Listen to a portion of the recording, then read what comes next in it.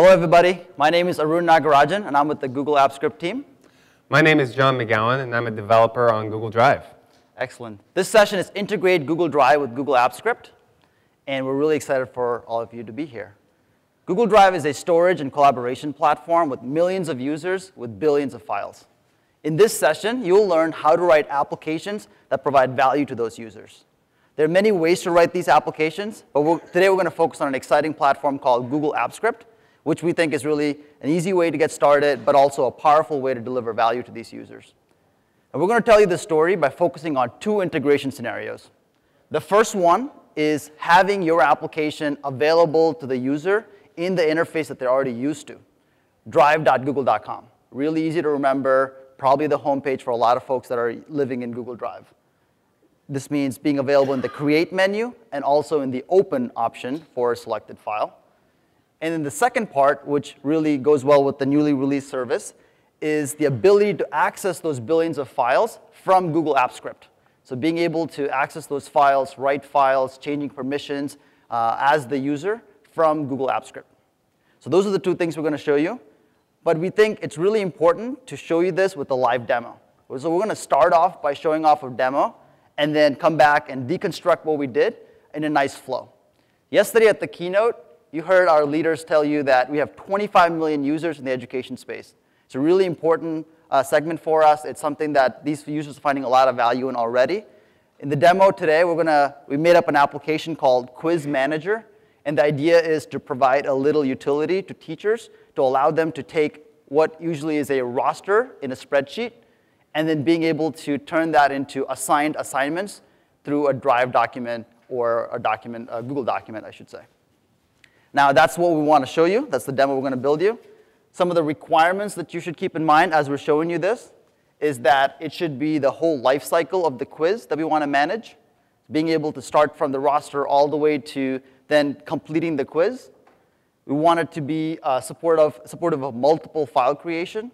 So one of the more painful things sometimes is copying a file 15 times, renaming it appropriately, and sharing it with the right people. So we want to take that human error and pain out of the picture and have it facilitate the creation of multiple files. And we want it to be completely integrated with the Drive interface. So the application itself has very little UI by itself. You work within Drive. And we want it to be built with an easy-to-use platform that's easy to tweak, upgrade to what the new requirements might be, and run on the cloud. So I don't have to, as a teacher or an administrative person at the school, manage a lot of different systems, right? So let's go take a look. All the code is available on our system, on GitHub, so don't have to worry about getting access to the code. So I'm going to switch over to the demo laptop. So here is Google Drive. Everybody's very familiar with this. So like any good teacher, there's a lot of different applications that this teacher's already installed. What we want to do with this is install a new application into this and then be able to do some interesting things with the files in Drive itself. So now I'm going to assume the role of that teacher, and I'll play along as the teacher. So the teacher recently got an email saying there's an awesome new application that you can install into your Google Drive, and it's really easy to install and really easy to get started, and it'll help me with my quiz management. So I'm going to click on the link to get started. It's going to show me a simple welcome screen to install the application. I go ahead and install it. A very standard trusted screen that tells me that this is from Google. Do you want me to install this application into your Drive? This is from this user's Drive create assignment, and that allows me to trust that screen.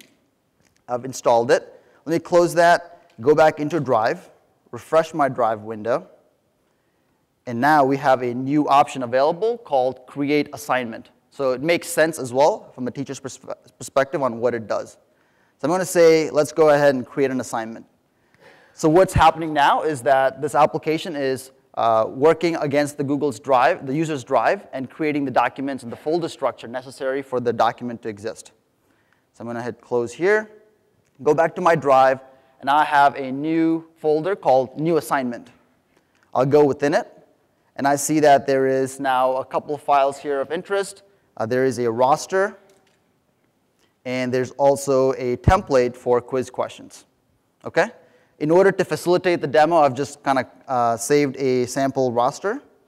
I'm going to copy and paste that in. And we've also come up with a quiz we think is a really good quiz to give to high school students. It's a standard Google quiz, I think.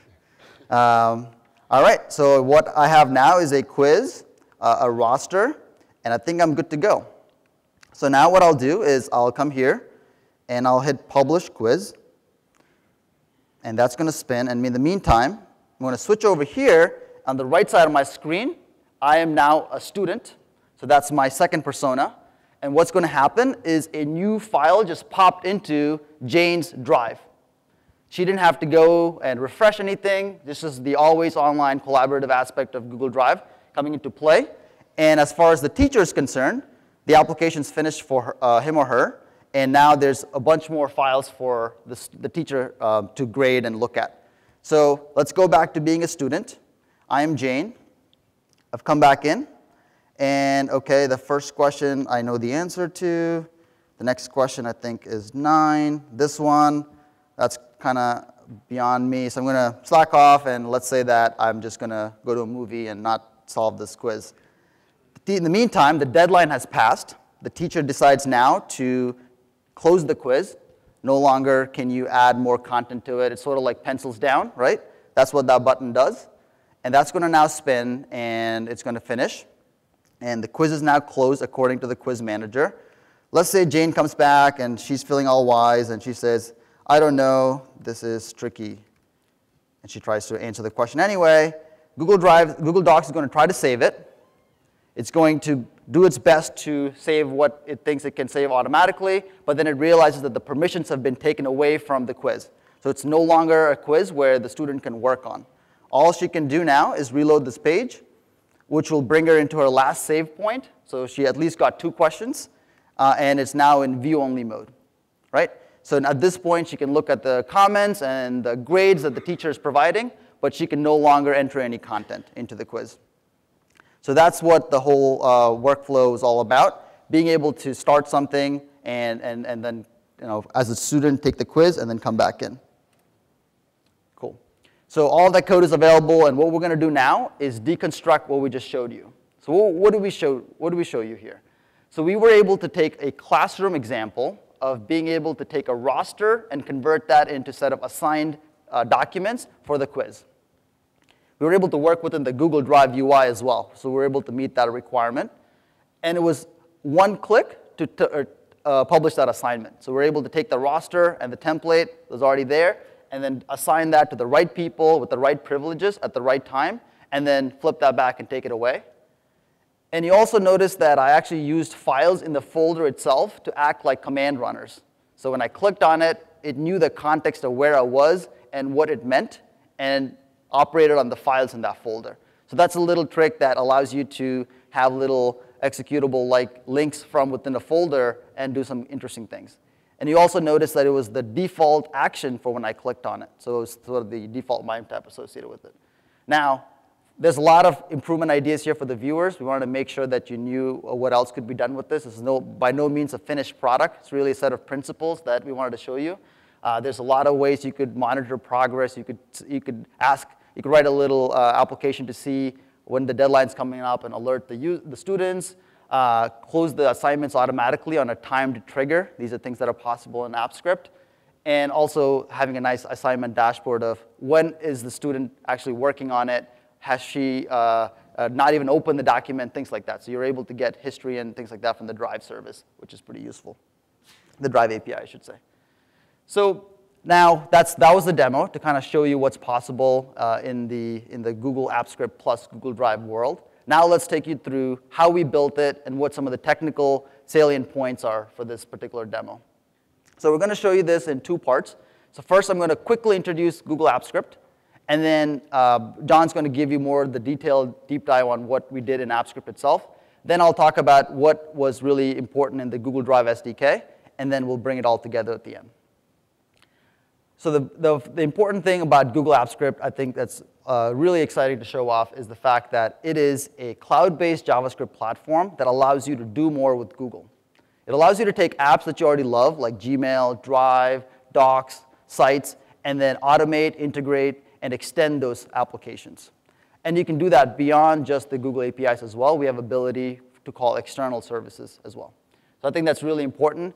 And the best part of it is that you're able to write the code in a browser. So that's an actual screenshot of the browser with the script editor loaded up. The URL is script.google.com. You can try it on your Pixels. It's really easy to remember, really easy to get to. And that actually in there is a working example of an app that could archive your Gmail inbox. There's no limits. It's not limited to the first 100 or something like that, so that'll probably time out on a large inbox. But the idea is that it's really easy to write this JavaScript, and there are things like autocomplete that make you even more productive and comfortable within this environment. The important thing that made this all possible is the fact that Google Apps Script apps can be deployed as web applications. So that's the screenshot of what the deployment screen looks like. That was announced last I/O, so it's really exciting for us to use this for some interesting capabilities. And what you essentially end up doing is expose these web endpoints for your business logic. And the business logic is what John's going to talk about, how we were able to take the calls and perform operations on the user's drive.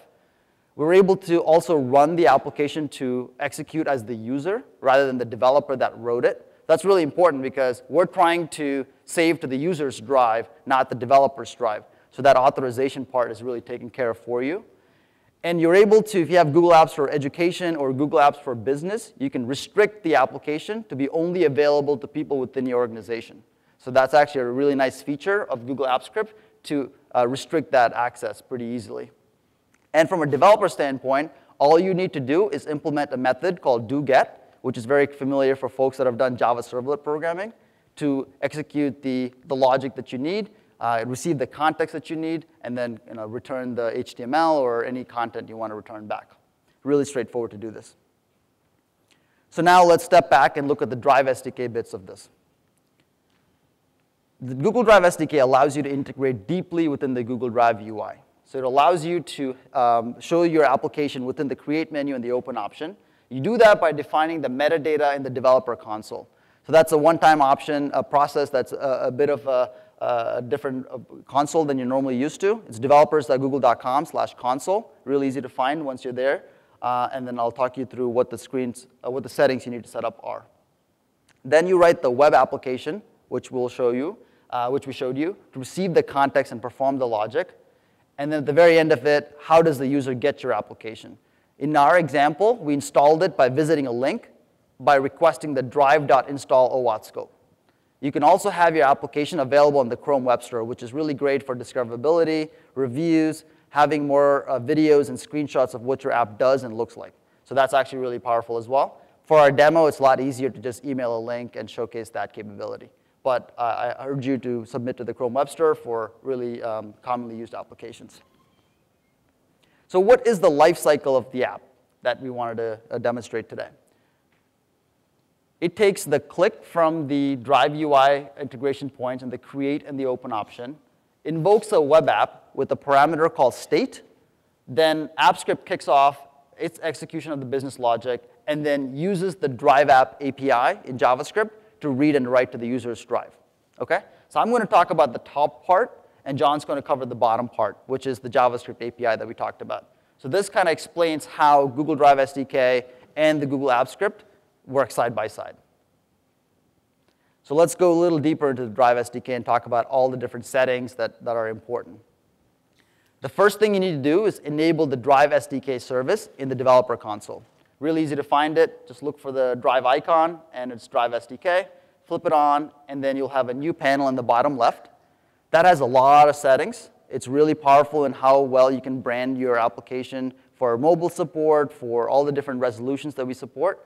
But really, the important ones that you have to remember to deal with are the open URL. So your app has to open at least one type of document. That's a requirement. In our example, notice that the URL is script.google.com because we published an AppScript app. You can register default MIME types that your application's associated with, and that's the trick that we used to have our apps open when you click on that icon, the little floral icon that we had. And you can make up your own MIME types. This is something that you're able to define ad hoc and respond to those. And you can also have the Create With option available. So again, notice the URL is script.google.com followed by your deployed URL. So that's really important. So those are the 3 things that you have to get right. The others are more about branding and the images and things like that. So what are the actions that these URLs receive that we showed? They get URL encoded JSON strings. That's what a state parameter looks like. It's actually pretty self-explanatory to see that it's the folder ID, what type of action it is, and then any user identifier. So in that case, it's saying the user requested the create action while in that folder. So you can actually get the context of which folder the user is in. So you could do some nested things as well if you wanted to. And then the open option tells you, OK, which files did the user want to open. And you notice that that's an array. So if you allow the application to, it'll let the user select multiple options and then open that. So in our case, since we're executing commands, it doesn't make sense to have multiple selected. So we only have one available. There's a third type of parameter called import, which we won't talk about here, but that allows you to take predefined types and convert them if you wanted to in your application. Now let's talk about from a user standpoint. This is what the user saw when they visited the link. In fact, in this example, I have a couple of additional scopes requested. But in our example, it was just add to Google Drive. Very easy and simple screen that users are used to from installing applications. And as long as the user clicks on Allow Access, your app is now linked to the user's drive.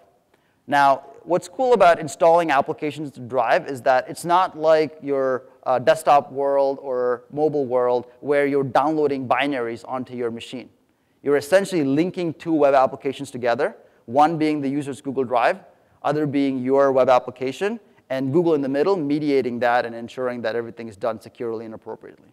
Right? So that's really nice in that you're installing a cloud-based application is really linking the domains and whatnot.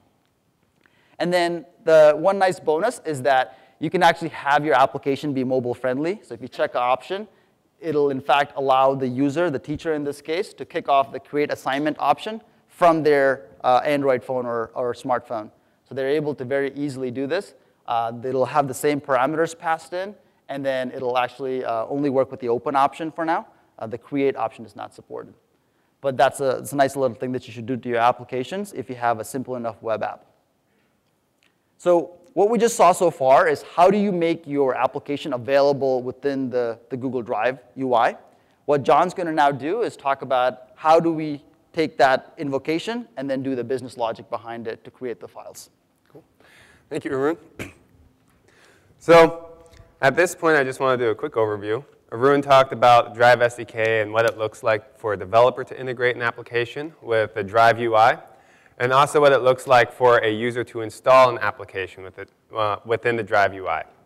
I'm going to talk about a new Drive service that we announced this week that really just integrates with the user's files within Drive. We created a new service for a variety of reasons. If you remember, we had a DocsList API before. But with the new service, we built it on top of the Drive API that we launched last year. This allowed us to provide a bunch of new features, including new search functionality that we couldn't provide in the old API. This allows us to do searches on the file's metadata and MIME types and stuff like that, rather than just the document's content or title. We also thought about how certain processes was very complicated, such as getting a collection of files or folders. So we added iterators in order to make retrieving collections of files and folders much easier to do and much simpler to code. I'll give you guys a code demo of this later in the presentation. Since we were providing a new service, we decided to add some new features as well.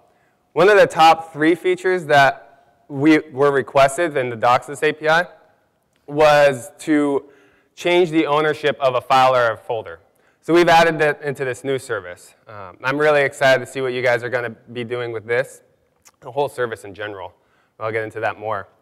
Also, another feature that we did, since we were focusing on sharing already, is we also added the ability to change the default sharing settings of a document. So now you can share a document to an entire domain or publicly for anyone to view or edit or comment on. So what does this look like? We made it a one-line change to change the default sharing visibility of a file.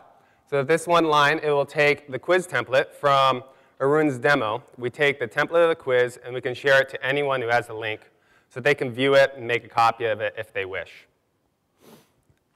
So you can do the same thing through the Drive UI, and it takes two parameters.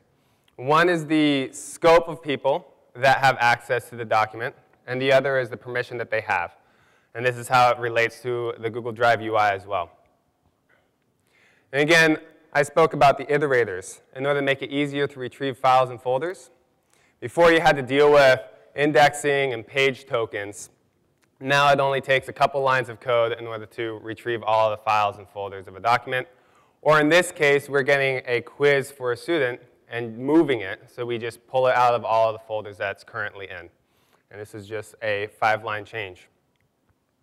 At this point, I'd like to show you a quick demo of the code in action.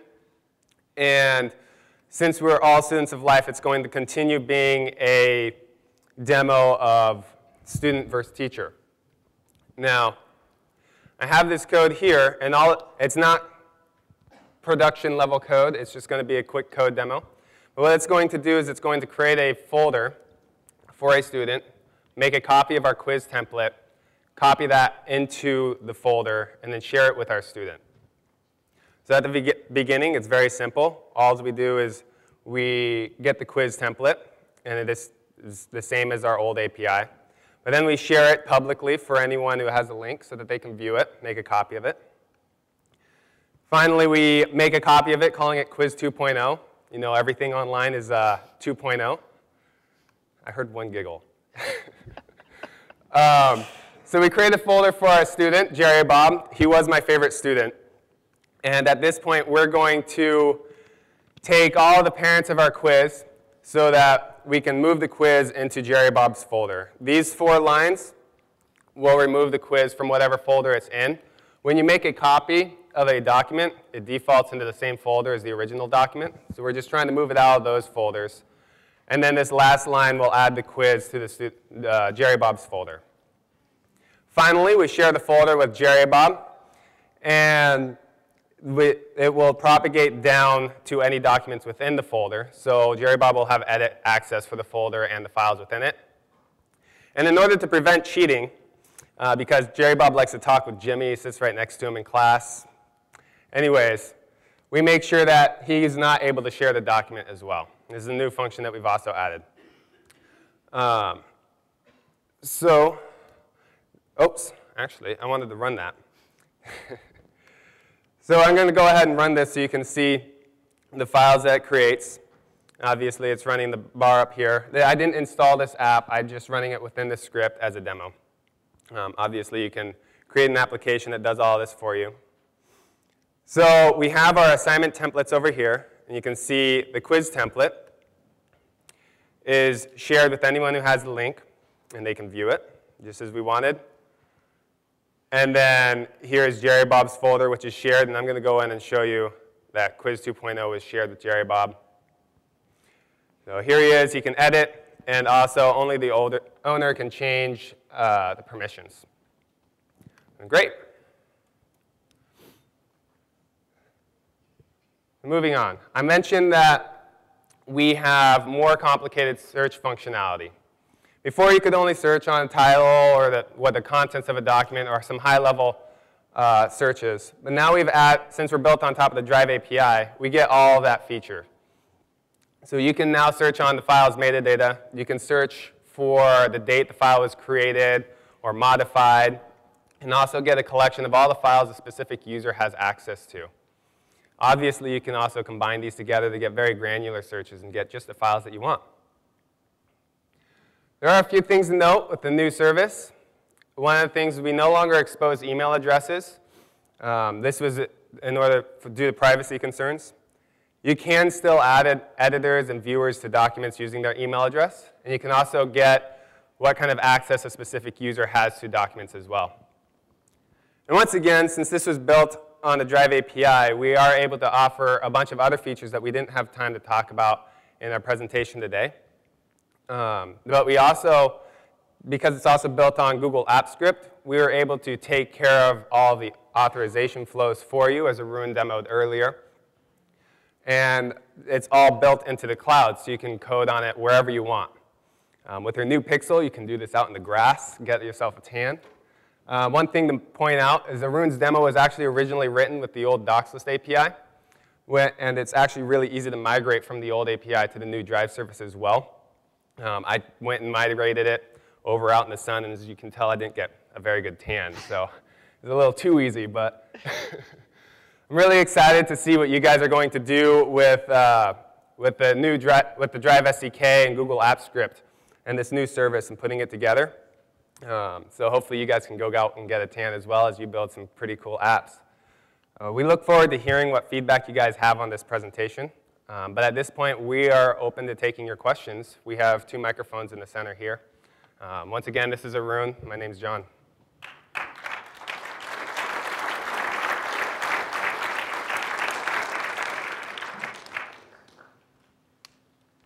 Hi. On the transfer documents, ownership of the documents, is there a way to transfer ownership to Gmail accounts, public Gmail accounts, and import documents from Gmail, a public Gmail account? So it will follow the sharing permissions that you can do through the UI. So if you can do it through the Drive UI, you can also do it through the new Drive service as well. It's consistent with what you're able to do in the UI. So if your domain allows your documents to be shared outside of your domain to like Gmail accounts, then you should be able to do it with the API as well. Perfect. Thank you. My question is, you associate files through meme types. What if another app also registers for that meme type? Can you prevent them from opening your file? The user ultimately wins. So where is the Chromebook here? So the user is able to go into the manage app setting and then decide what the default is. So I don't know which gets the default option, but the user ultimately can decide. But you cannot prevent, the user has control. The user has control, that's right. Thanks. My question is, I was in the session with forums and app scripts as well. Yeah. Is there any cross-interoperability between the two? Yeah, well, not directly, but it all runs with the same ecosystem of Google Apps Script. So you could conceivably write an app that you're able to have an icon in the create option that when you click on it, creates 5 new Google Forms. So you're able to script, we even use all the different APIs together and build some interesting workflows just like you described. Could you even do it the other way where the form, you could attach maybe an assignment to the form and have that go into Drive? I'd have to think about that a little bit. Maybe you can chat in the office hours, but you'd have to manage that linking yourself. Hi, I'm Devash Pramanik from Cloud Code. So a couple of questions. First, when I'm copying a document using the APIs, is there any way to copy the script associated with the document, like spreadsheet? When I copy a spreadsheet through APIs, the script doesn't get copied.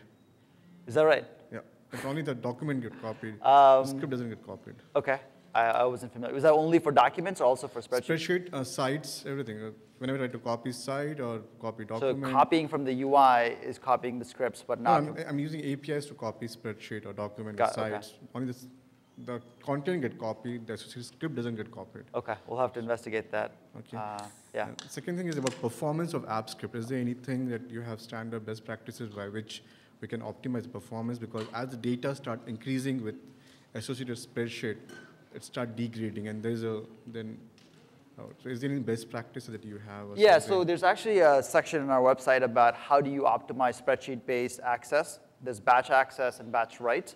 At some point, you may even exceed those thresholds. Yeah. Spreadsheet's not a database. We have other products like Fusion Table and BigQuery that solve the millions of rows problem. So there's a fine line there somewhere. But for hundreds of rows, even thousands of rows, I've seen if you use the batch access methods that we have, you're able to get decent performance. And there's also caching available. So if you can prevent from going back into the spreadsheet every 10 minutes or whatever the threshold is, that might also help performance. The caching service. Thank you. Thank you. Hi, my question is about finding the scripts that I create. Like, I've created scripts for documents before, and I have to open the document and then go to Script Manager to find them. With these that aren't necessarily linked to a particular document, will they just show up in my Drive list? Yeah, it's a really good question. So scripts, depending on how you create them, are first-class items in Drive. Okay. So if you create them from the Create menu here or go to script.google.com, they're considered top-level scripts, and they will show up here, and you can share them and move them into a folder just like any other file. But if they are within a spreadsheet or within a document, think of it almost like an image embedded in that document. So it kind of gets encapsulated within the document, and you share it and, with the document itself. It's not a separate item. It's called container-bound scripts is the term we use. And my question is, can documents created with the Drive SDK or AppScript scripts that you make be made available offline? Yes, they can be made available offline, but you can't edit them offline, unless it's like a Google document that has offline enabled. So it's just a read-only view? Well, it should manage what the sync tool already does. So I'll have to think about that one. That's a really interesting question. You should come by the office hours right after this. We can give that a We'll try. do a quick test. Yeah. Thank you. You said that you'd removed the email addresses from the API. So is there any way to get a list of documents that a user has access to, or get if you've got a document, get the list of users who have access to that document? You can get a list of documents that a user has access to using the search functionality. However, at this point, you can't get a list of email addresses that have access to a document. Okay, so if I know a particular document, I can't see who else has access to that. Correct. You can ask for, if you also know an email address and you know the document, you could say, does this person have access? Yeah. But that's about it. You cannot just get a list of all email addresses against a document. Is that even in Google Apps for Business, if the document is? That's correct. That's correct. Yep. Hi. Regarding the other question about searching for your script files, when you have hundreds of documents, is there any way to look into just the script files you have? Because it's complicated, like scrolling down between all the documents to find just the script ones. Yeah, that's a good idea. Write a script to find all your scripts. I don't know what could be solved. What we have that would solve that. You should be able to do searches for based on script in the advanced search functionality. I'm not sure if you can. Yeah, there's no script there. There is no script there. All right. All right. Point taken. But you could. Yeah. Yeah. Yeah, that's what I do. Thank you. Cool. Thank you. Hi. Regarding the Drive search, did wildcards make it into the new version? We did not update the Drive API with this, but since it's based on the Drive API, we offer the same search functionality as the Drive API. But wildcards are not in? I'm not entirely sure. I think the answer is no. Nope. Not at this point, yeah. Not at this point. Hi, good afternoon. Is there any access to the version control functionality that's inside documents and spreadsheets via the SDK? The new Drive service? The versioning inside documents. So one of the things I'm trying to do is to try to version lock aspects of a document or a document at a certain moment in time. And I've not managed to find any way of looking into the versions. Okay. At this point, we don't support that in the Drive service that we just launched for AppScript. I think you can get the change log using the Drive API, though. Okay. It's only for binary files, though. The Google Docs revision history isn't exposed in any API right now. But we know that you're bad for doing that, and You're bad, did you say? Yes. He's bad. Okay. That's the guy you want to convince. Figuring out ways of making ourselves feel less bad about that. Not solving the problem, just feel less bad. Okay, I mean, just version control is a big deal for legal audit trail for a lot of enterprises, yeah? Yeah. Thanks. Thank you. I think to the earlier question, if you type or go into Google Drive and created with, I think you can choose AppScript to bring up your app scripts. Yeah. Also with the doc list, you're gonna deprecate that over a period of time? Yep. So docs list is deprecated. There's no sort of date announced at this point where that'll be turned off, but it's standard deprecation policy, so we have an alternative now in Drive app, so we encourage you to shift over. And like John said, it was actually a very straightforward exercise. We've taken care to ensure that the APIs are pretty consistent, so it should be sort of an afternoon type thing. All right, thank you. Hello again. Regarding revision history, is there any roadmap to have Drive be involved with Vault? Good question. I don't have any updates on that. Okay. It's a good question. Do you know? I do not know.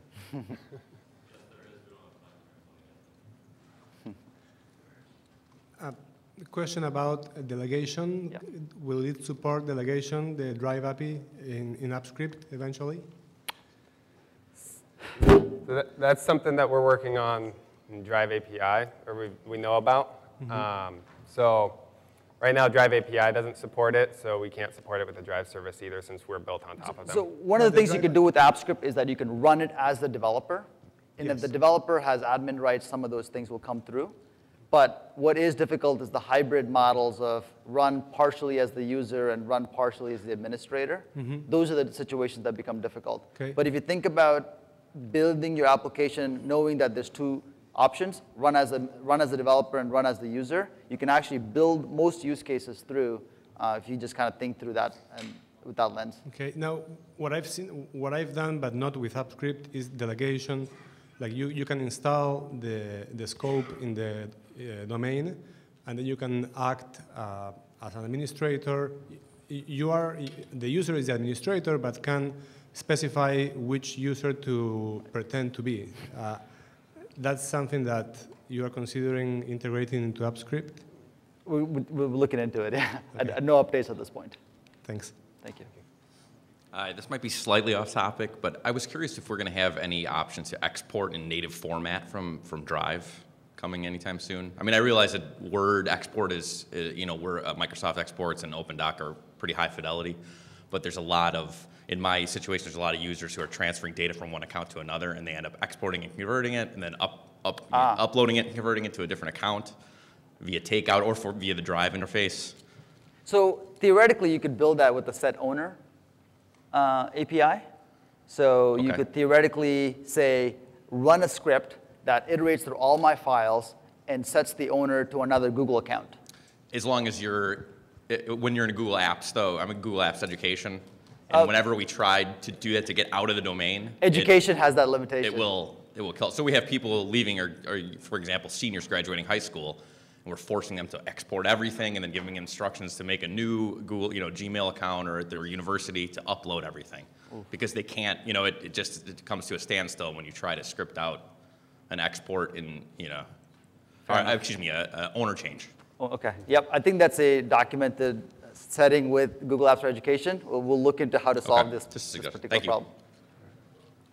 You can make a copy. That's right. Hello. Will we ever be able to share scripts across domains? Scripts across. You can share scripts across domain already. It's just like any other file. So what you can do is it's easy enough to. To a whole domain. So for example, I want to share this script to this whole domain. Everybody from this domain that is not mine can access the script. So I know I can do it specifically to one person. I see.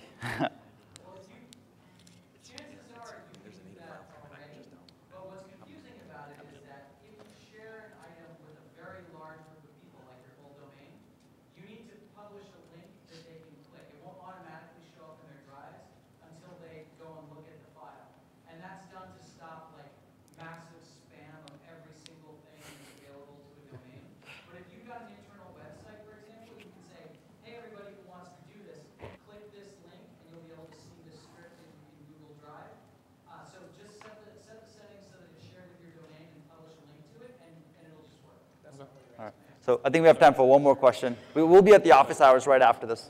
All right. This isn't as much a question, Aaron, but I just want to plus one what Doug said very strongly. We have the same kind of a situation at the University of Minnesota where we're trying to move people between domains. We have 5 different campus accounts, like domains, and we'd love to just update the metadata on your end to squish them all into one domain. They find and replace across all of Google for one email address for a different email address. the left-hand side's the same, the right-hand side changes a little bit, a few Got it. characters, and then everybody would be super happy. Got it. So this is, OK. It's because like you guys showed, you can make it so you can share something with that whole domain.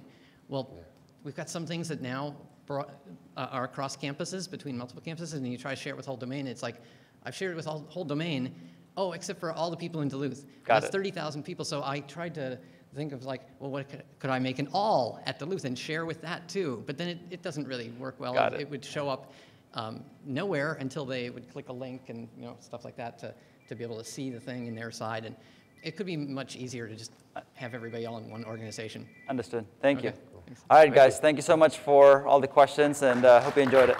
Thank you.